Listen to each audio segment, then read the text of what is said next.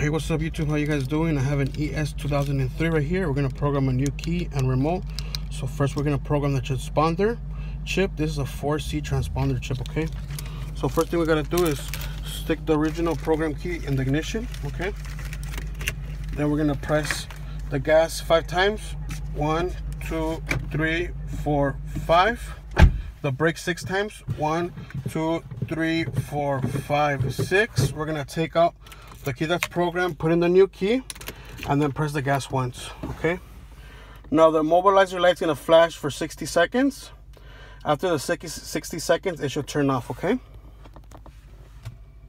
And then that's the transponder part for the key portion, okay? And then we're gonna program the remote after we're done with this, okay?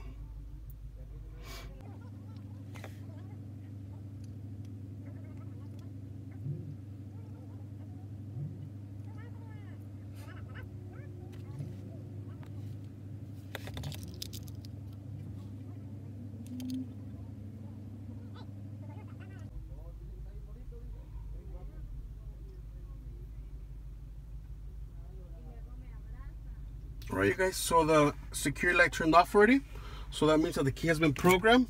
Now we're going to take the key out and go ahead and try it on, see if it turns on the car. Perfect.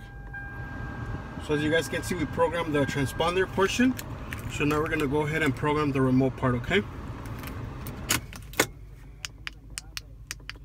This is the new key, this is the old key, okay? So make sure the driver's door is open. We're gonna stick the key inside the ignition twice. 1, 2, close, and open the door twice. 1, 2, stick the key in the ignition once. Take it out, close and open twice. 1, 2, stick the key inside the ignition, close the door, turn it on, turn it back off. You guys heard the lock cycle, so we're gonna press lock and unlock for 1.5 seconds, and then we're gonna press the lock button. So as you guys heard the lock cycle, the remote is now programmed, so we're gonna open the door, close it, and try our remote, make sure it works. Perfect. So now we programmed the remote on board, okay, and they both work now. As you guys can see, this is the old remote, this is the new one, okay? So thank you guys for watching. If this video helped you guys out, make sure you hit like and subscribe. If you guys have any questions, leave it down in the comment section below, and I'll answer them with the best knowledge that I have, okay? So till next time, you guys, take care.